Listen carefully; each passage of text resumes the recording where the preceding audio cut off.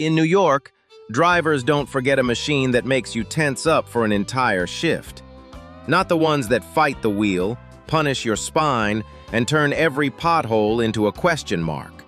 And this isn't a story about some worn-out old bus limping along at the end of its life.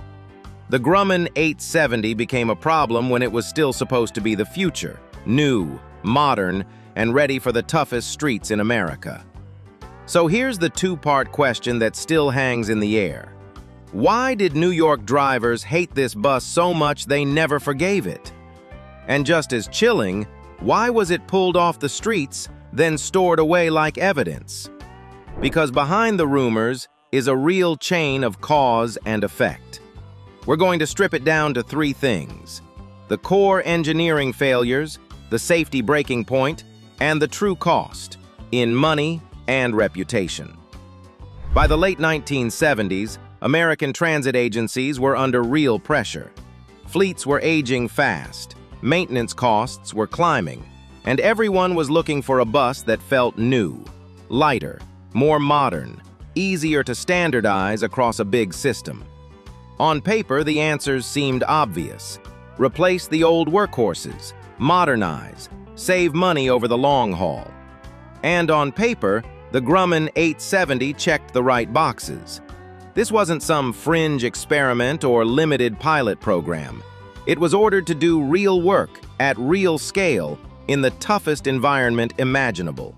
The brochures promised progress. New York expected performance. That expectation was backed by serious commitment. Between 1980 and 1982, the New York City Transit Authority purchased 851 Grumman 870s, spending $92.2 million in public money. That kind of number doesn't signal a gamble, it signals confidence. This bus was meant to become a backbone of the system. But here's the problem with brochures. They tell one story. New York streets tell another. New York City doesn't test a bus. It grinds it down. Day after day, mile after mile, the streets deliver a punishment no proving ground can truly simulate. Stop-and-go traffic builds heat into every system: engine, suspension, brakes, while constant vibration works metal until fatigue sets in. Loads are heavy, schedules are tight, and nothing ever gets a chance to cool off. Then there's the pavement itself. Potholes, patched asphalt, uneven joints, and constant curb strikes hammer the structure and suspension over and over again.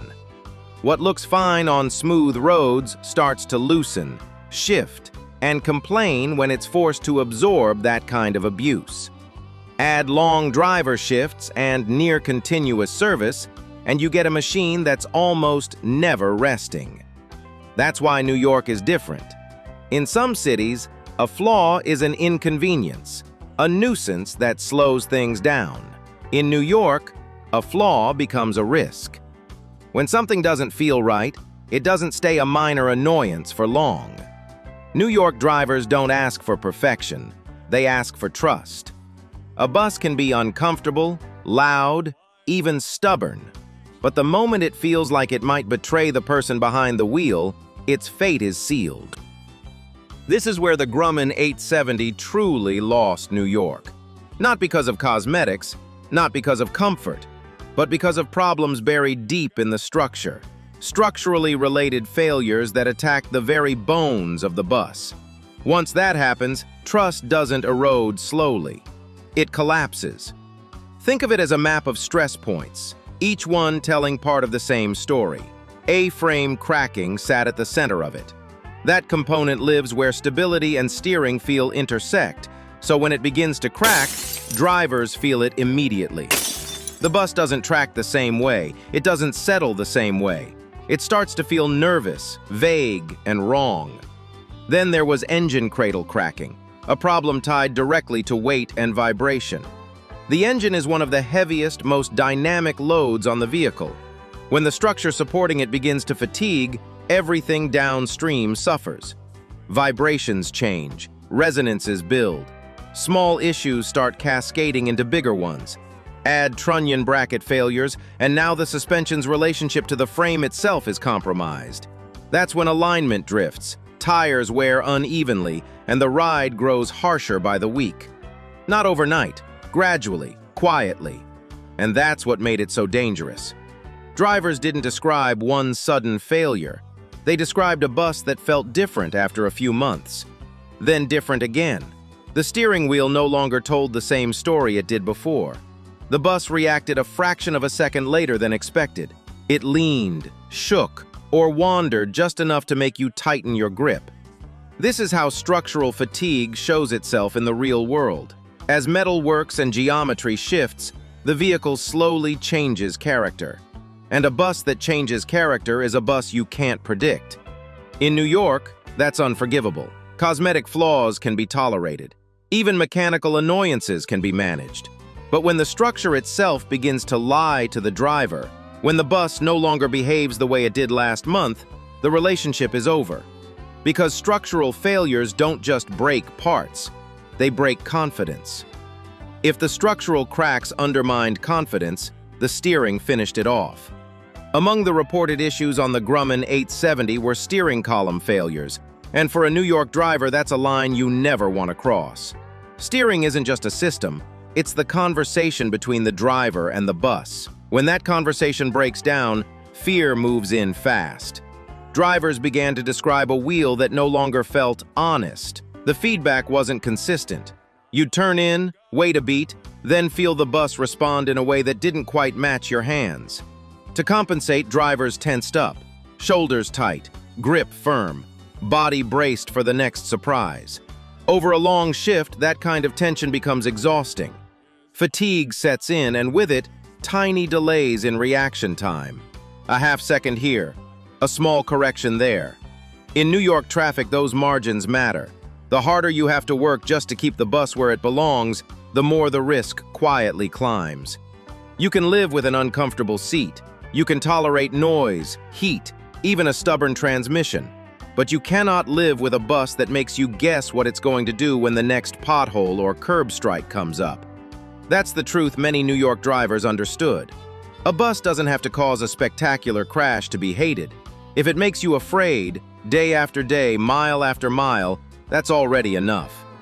As the complaints piled up, the Grumman 870 picked up something even more damaging than a bad reputation. It picked up the scent of danger.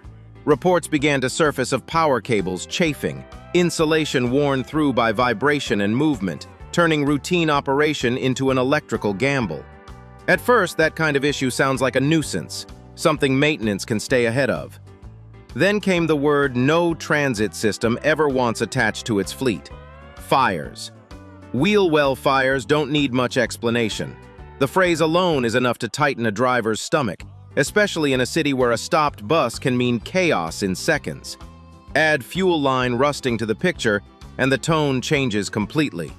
Rusted fuel lines are not an inconvenience. They are a risk, plain and simple. This is how the narrative shifted. Electrical wear becomes heat. Heat becomes ignition. Ignition in a crowded city becomes unacceptable. In New York, rumors of buses that catch fire or suffer electrical failures spread fast. And once that story takes hold, a bus doesn't get the benefit of the doubt. Its reputation is finished.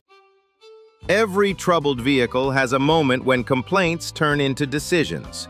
For the Grumman 870 in New York, that moment came when concern hardened into something far more serious: safety. Among all the transit systems operating the 870, the New York City Transit Authority stood alone. NYCTA was the only system to report permanently pulling the buses from service due to safety concerns. That distinction matters. This wasn't a temporary sidelining or a cautious pause. It was a line drawn in ink. And what happened next says everything about how deep the mistrust ran.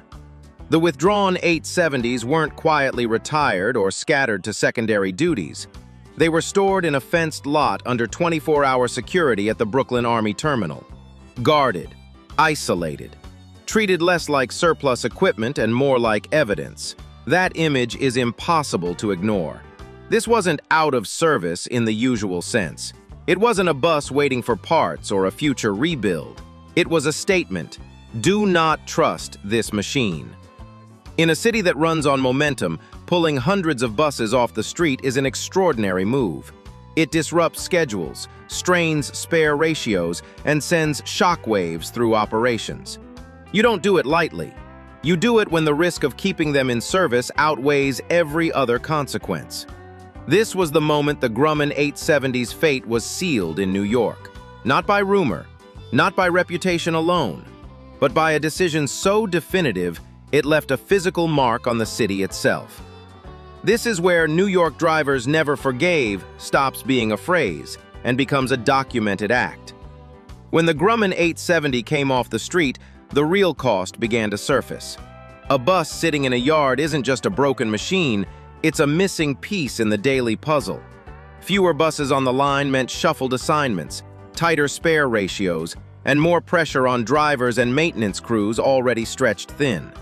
Every sidelined 870 forced the system to work harder just to stay even. Then came the money burn. Inspections, repairs, retrofit campaigns, each one consumed time and budget, often without restoring confidence. These weren't routine fixes. They were attempts to correct deep structural problems, and they added up fast. All of this landed against a harsh backdrop: $92.2 million already spent to buy the fleet in the first place. When that kind of public investment has to be withdrawn for safety reasons, backlash is inevitable: political, public, and internal. Industry analysis later made the picture even darker, noting massive losses at Grumman Flexible tied largely to the cost of repairing cracked bus understructures. That's the real disaster here. Not just broken buses, but broken trust, along with lost money and lost operational capacity. Here's the twist that keeps the Grumman 870 story from being simple. According to government review, many other transit systems reported being generally satisfied with the 870. The same bus that became untouchable in New York continued to run elsewhere. That fact alone forces a deeper question. The answer lives in context. First, operating conditions. Much of the country ran these buses on lighter suburban routes, smoother pavement, and less punishing duty cycles. What survived there was pushed to its limits in New York. Second, risk tolerance. In some systems, an uneasy feeling could be managed. In New York, it couldn't. When a bus feels unpredictable, that sensation alone is disqualifying. There's no margin for "probably fine" in a city this dense. And finally, driver culture. New York drivers talk. Stories travel fast from depot to depot, shift to shift. Once a machine earns a bad name, it carries it forever. That's the lesson the Grumman 870 leaves behind. A design that doesn't win on real streets doesn't win at all. And in New York, drivers don't forget.